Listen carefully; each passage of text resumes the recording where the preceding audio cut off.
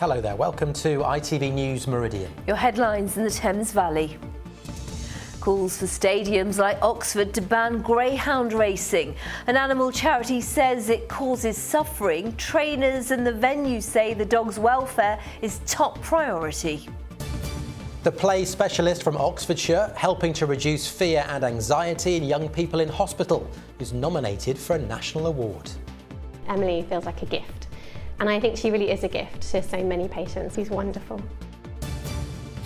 Oh!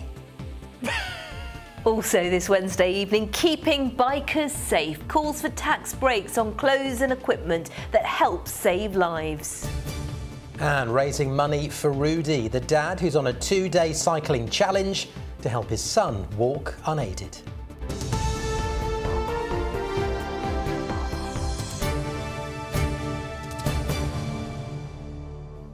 Good evening. An animal charity is renewing its call for an end to greyhound racing in the next 5 years. The Blue Cross says it wants the sport stopped at stadiums, including Oxford, to avoid the dogs getting injured and even dying.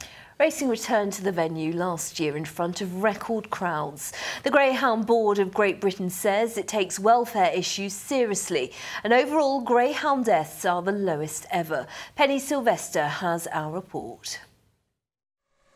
Greyhound racing has long been a sport of controversy. Supporters say the dogs are loved and cared for, both during their racing careers and in retirement. Opponents say the dogs suffer too many injuries on the track, and many are abandoned when they're no longer fast enough to compete. Injuries do happen, but every greyhound can decide if it wants to run or not. We have dogs that come here to trial sessions, they don't fancy it, they turn around, they don't run. Not every greyhound wants to chase. The overwhelming majority of them do. Greyhound racing is inherently dangerous. You know, over 22,000 dogs were injured during 2018 and 2022. So we really want to make sure that people sign our petition and look to end greyhound racing. Pre-race trials were taking place at Oxford Stadium today to introduce newcomers to the track and assess those who've returned from injury. Each dog is checked by a vet before and after running. We're always here, so there's a vet at every track. Whenever a dog steps on the track, there's a vet there on hand, and so we're there to treat injuries and advise trainers and work with trainers. The fact that they're running 40 miles per hour around an oval track put huge amounts of pressure on their bones, their ligaments, there can be collisions. So we would say that actually any of these injuries are very serious. You wouldn't put in the amount of hours that we put in. It's a whole life. It's a whole life. I've not had a holiday for years. You know, you are fully committed to your dogs. They're incredibly well handled from birth all the way through to retirement. The reason why we were looking at a phased 5-year end to greyhound races is so we can work with the industry. We can rehome all those greyhounds that actually need to go into a new home and have a good life. The sport's governing body, the Greyhound Board of Great Britain, says that welfare is absolutely paramount within licensed greyhound racing, and the care and well-being of greyhounds is prioritised above all else. It says the Blue Cross is using misleading and outdated information, but the charity says it will continue to push for the sport to be phased out over the next 5 years. Penny Sylvester, ITV News, Oxford. A driver has been charged with murder more than a year after the death of a Reading teenager. 19-year-old Sheldon Lucock was riding an electric bike when he was involved in a collision with a van on Pierces Hill in Tilehurst last August. He died from his injuries in hospital 5 days later. Ryan Willicombe, who's 18 and from Newbury, is also charged with causing death by dangerous driving and attempted GBH. He's due to appear at Reading Crown Court tomorrow. A £20,000 reward has been offered for information about an attempted murder in Swindon, where a teenager was shot in the head. CCTV shows 5 suspects on the 24th of April travelling along Ramsbury Avenue on 3 electric bikes just after midnight. They then made their way towards the victim, where a 6th unknown suspect joined them. A 17-year-old suffered life-changing injuries when he was attacked on Oddstock Road. The victim was taken by air ambulance to John Radcliffe Hospital with extensive wounds. A man in his 60s is being treated in hospital after a substance was thrown over him in Oxford yesterday. An offender tried to barge their way through the front door of a property in Dashwood Road shortly after 8 p.m. He then threw a substance over a man. It's unclear what the substance was, but it caused similar results to pepper spray. The victim suffered minor burns. Officers say they don't believe there is any wider threat to the public. Reading West MP Sir Alok Sharma has announced he will not stand at the next general election. The former Conservative cabinet member who chaired the COP26 climate summit in Glasgow has represented the constituency since 2010. He's been critical of what many see as the government's recent climb down on its net zero targets. In a statement last night, he said that serving as an MP in the town where he grew up had been the honour of his life, and deciding not to stand for the revised seat of Reading West and Berkshire at the next election had not been easy. A man's been jailed for assisting an offender in Didcot. 22-year-old Zaran Zaman from Milton Keynes helped two men who'd murdered 44-year-old Darren McCormick in Mendip Heights in January 2020. Zaman collected travel documents and clothing and funded their attempts to flee the country. Going to accident and emergency departments can be a daunting experience for anyone, but for children who are unwell and in pain, it's a very scary place to be, especially if they have additional needs. With that in mind, play specialists have been introduced at the Children's Hospital at the John Radcliffe in Oxford. It's having a huge impact, not just for the children, but also the NHS teams who can work more efficiently. Well, one of them, Emily Hodgkins, has now received a national award in recognition. With our story, Stacey Poole. Mummy's right behind you watching your painting. Emily feels like a gift, and I think she really is a gift to so many patients. When I come on shift, if I see Emily in her red shirt down the end of the corridor, I know that my shift is going to be a better day. She is extraordinary. No matter who you speak to, patients, nurses or families, they all feel the same. Emily transforms the experience of being admitted to A&E. It can be very scary when we arrive in ED. You know, we've been through quite a traumatic experience at home. She stopped breathing, we've had to resuscitate her. And having somebody there that already knows your name, that says, hello, how are you? Come here, let's get you into the room, can just give you that knowing smile of you're going to be okay, everybody's here that you need now, and I'll make sure that everything's okay, means so much to us. Through the power of play, distraction and care, Emily has transformed Edith's perception of hospital. She's been admitted on so many occasions over the past few years, but it's no longer traumatic. She knows that if she's got to have a blood test and blood taken or a cannula put in, she knows that she needs to request some bubbles, so she's quite bossy with them. She adores their company. Oxford is one of only a handful of A&E departments to have a play specialist like Emily, and she hopes this award will highlight the difference that they make.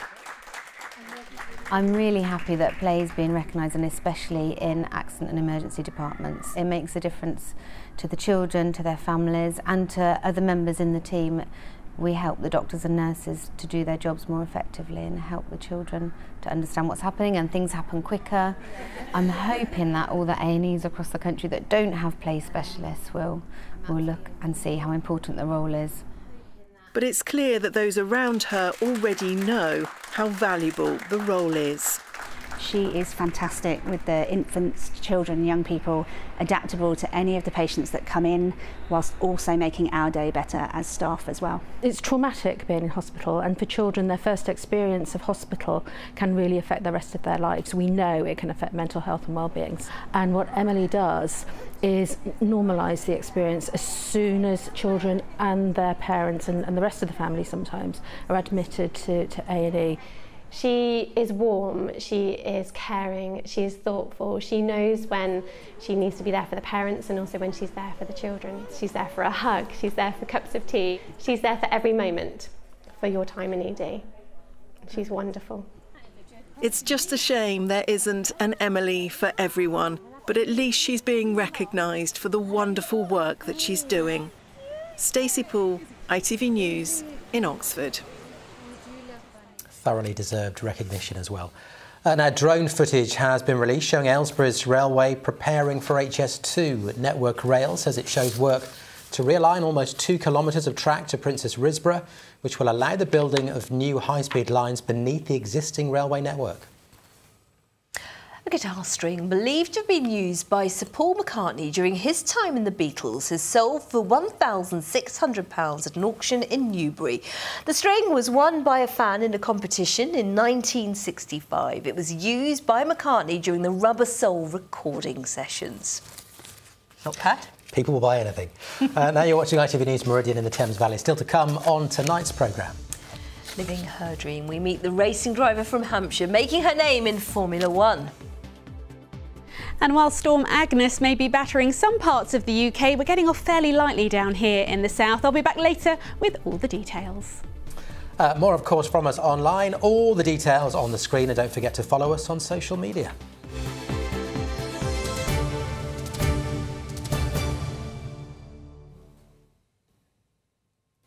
A man has been jailed for more than 3 years for a string of church burglaries across the Thames Valley.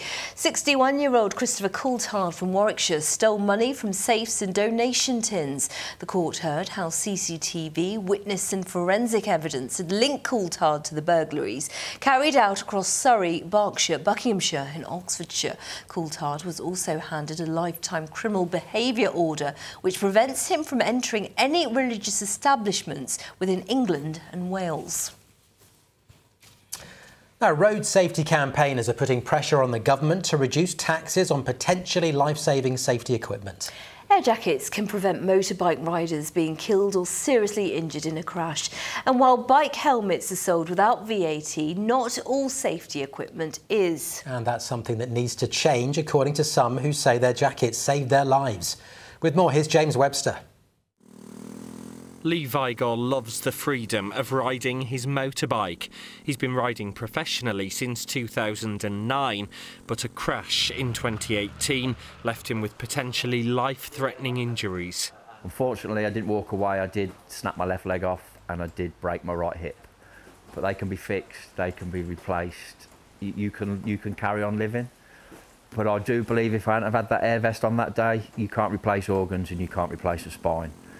At worst, I wouldn't be here, at best, I would be a paraplegic in a wheelchair, depending on my loved ones to look after me for the rest of my days. It was an item of clothing similar to this that Lee was wearing. It's not going to hurt you, it's just the most powerful bear hug you've ever had. And Peter Riley's offered me a demonstration of one of the jackets his company distributes. Oh! The lanyard is usually connected to the bike. If the rider comes off, it triggers the inflation. And I can feel that in my back now. That's holding it tight. Once it's activated, it's inflating in 0.09 seconds to full inflation, which is very fast, but it needs to be. When bikes are going 60 miles an hour, they're going 88 feet per second. So it's got to go quick, but they do go quick. But because they hold your spine straight, they eliminate violent neck roll, which is caused by the trauma of the crash. And they eliminate altogether hyperextension, which is very bad for you. Air jackets can cost in excess of £500, and the price can be a barrier for some. We've been chatting to bikers at Lumi's Cafe in West Meon near Petersfield. So an air jacket, I know they roughly start from about £600, but definitely recommended. You get some that are pretty clever and they expand while you're going through the air if you do go into a collision and stuff like that. Trousers are all protected, my jacket's all got armour in it. Gloves. You need it really. I don't like seeing all these people going around in shorts. This is everything that I use on track. Joanna Benz is a regular here. She has thousands of followers who watch her videos on social media and has experienced serious injury in a crash herself. I had a big high side many years ago and I suffered brain damage, and it took a very, very long time, years to recover from. So I now make sure not to do anything that could contribute to another one. Although bikers make up just 1% of road users, statistics show they account for 20% of fatalities. That's why the road safety charity I Am Road Smart wants the government to make air jackets exempt from VAT to make them more affordable. If you look at helmets that motorcyclists are required to wear, because those conform to a specific safety standard, they will be VAT exempt. And we would like to see the same sort of thing applied to air vests and air jackets, and hopefully when we get to that point we will start to see more and more motorcyclists using them, and we think that that will save lives. But the government says it has no plans to extend VAT relief from helmets to air jackets, and says it's promoting a road safety strategy that demonstrates how both drivers and bikers can prevent crashes from happening. James Webster, ITV News. That was really interesting. It's 16 minutes past 6 and the ITV Evening News continues here with the national and international news at 6:30. Here's Lucrezia Millarini. A 15-year-old girl stabbed to death on her way to school. In Croydon in South London, a bus driver and passerby tried to save her life. Police say a teenage boy believed to be known to the victim has been arrested. Also ahead, Bandit Britain. Retailers come together to tackle the sharp rise in shoplifting. We have an exclusive report. And Mike Tindall and his fellow rugby stars show prisoners the power of sport. Join me for those stories and more at 6:30. Let's get some sport. Andrew joins us in the studio. And I'm loath to say it, Andrew, in present company, but the pain for Reading just goes on and on. When will it end? Well, I wish I knew the answer to that. I don't look at the table at the moment. We feel your pain, Sangeeta. Yes, Reading have been placed under another transfer embargo after failing to pay an outstanding tax bill, and they could be deducted more points. The fans are planning another protest during Saturday's home game against Burton. Similar to the one earlier this month, supporters will throw tennis balls onto the pitch in the 16th minute. The club have been deducted 16 points since owner Dai Young took control of the club 6 years ago. The Royals could face the further punishment if he fails to pay wages on time at the end of this month. But could a takeover happen? Reports say 3 parties have registered their interest. Now, it's the EFL Cup tonight with 2 of our sides looking to make it through to the last 16.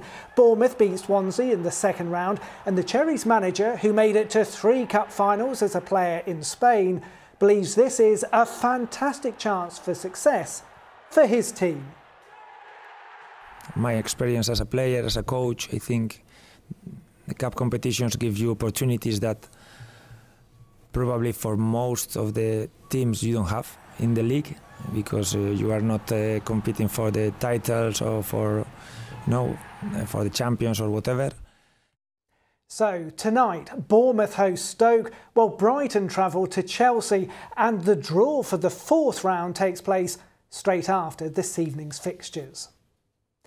A racing driver from Hampshire has become the first woman to test a Formula 1 car in almost 5 years. Jessica Hawkins comes from Headley near Borden in East Hampshire. She's just completed her first F1 test for the Aston Martin team. The 28-year-old has been a podium finisher in the W Series and a British karting champion, but says stepping up to being a Formula 1 test driver is a dream come true. I cried before I even got in. Do you know what? It's just, I've spent so many years not racing. Due to lack of budget, it's been incredibly difficult to bring the budget in, but I will say that those short amount of laps, 20, 25 laps, however many laps it was, has made every single blood, sweat and tear worth that and so much more. Now, a dad from Portsmouth who admits to having done very little cycling until now has taken on a mammoth bike ride to raise money for vital physiotherapy for his son Rudy. The 4-year-old has cerebral palsy and needs ongoing support. As Sarah Gon found out.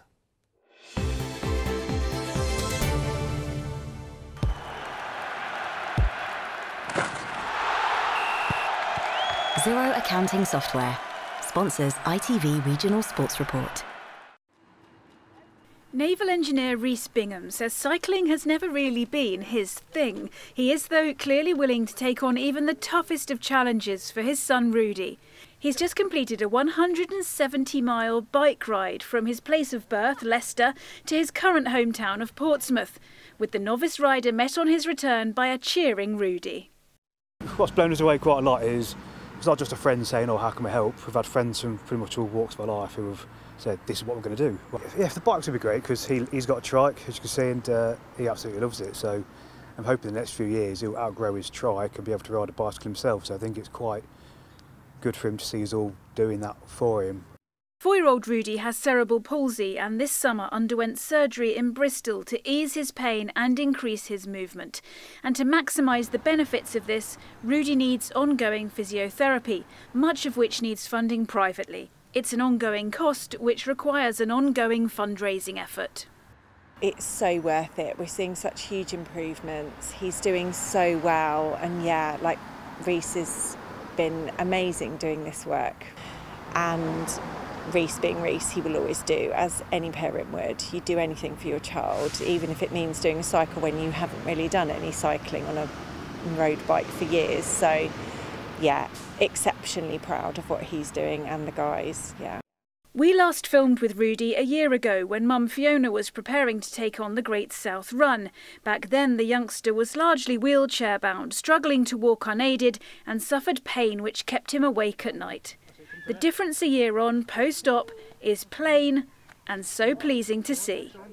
He used to wake up in the night crying in pain, and we couldn't get on top of it because he was on the maximum amount of medication that he was on. Now he's not on any medicine. It's just been phenomenal seeing the changes that, although they seem so little, they've made such a huge impact already.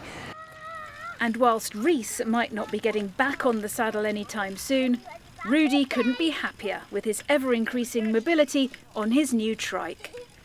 Sarah Gom, ITV News, Portsmouth.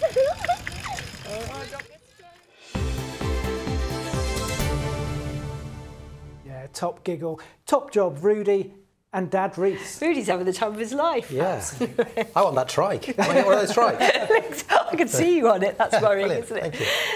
Now, it's 20 years since anyone has been able to step foot on the ruined West Pier in Brighton. After devastating storms and fires, the Victorian structure was deemed too dangerous. But now footage from a drone camera has revealed how much of the pier is actually still intact and how marine wildlife has made it their home. Here's Malcolm Shaw.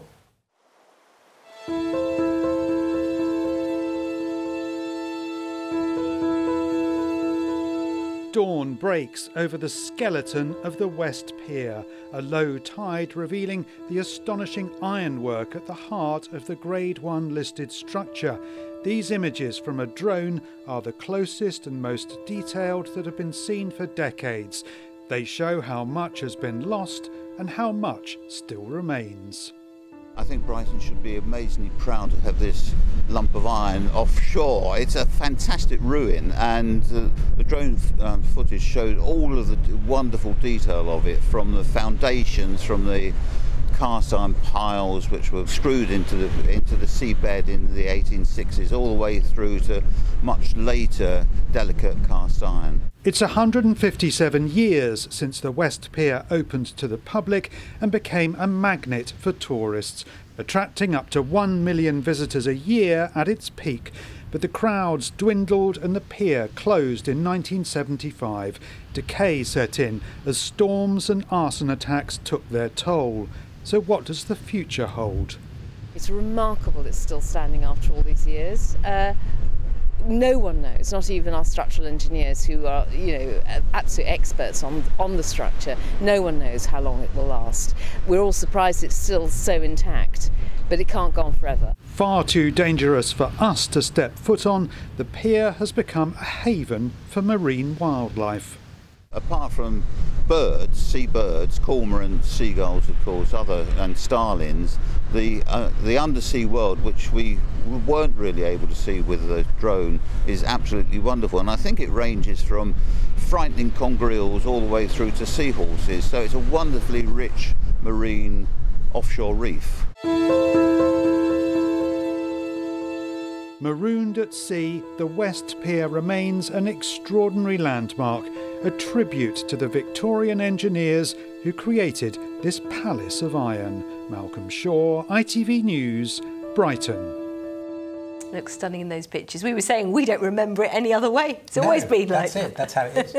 Let's get your weather now. Here's Pip.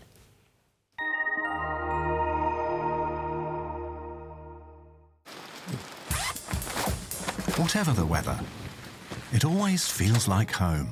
Valent Heat Pumps and Boilers sponsor ITV Meridian Weather. Hello there. Well, Storm Agnes may be on the scene for some parts of the UK, but actually here things are relatively quiet, if a little on the blustery side. And for the next few days, things look very promising. Plenty of sunny spells, some rain at times, but most of it falling overnight. However, it will still be a little breezy from time to time. So out there at the moment, still quite windy, some gusts of around 50 miles per hour along the south coast. A few outbreaks of rain moving eastwards as the night wears on. But later on it becomes dry, some clear spells developing, winds gradually easing down, and you can see fairly mild for all. So tomorrow morning, things looking pretty promising all round. A good deal of dry weather, plenty of brightness, some decent sunny spells, although the high cloud will make the sunshine a little hazy from time to time. And temperatures not quite as high as today, probably peaking around 18, perhaps 19 Celsius, but winds of course will be a little bit lighter. These are the times of high water for tomorrow, then for Ventnor just before 11 in the morning and just after 11 in the evening.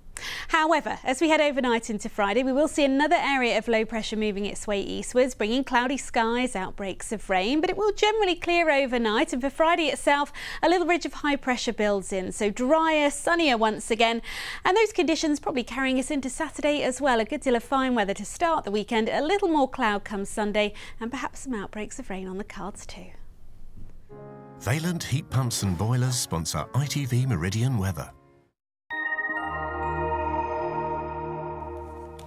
I said the same thing at the same time. Decent, not too bad. Not bad. Not I mean, bad. I'll take that. We'll take it's it. October on Sunday. Yeah, it's okay. It's all right. That is it from us. The ITV Evening News is next with Lucrezia Millery. I'll have your late update. That's just after 11 tonight. Please stay up for me. See you tomorrow. Bye-bye. Bye-bye.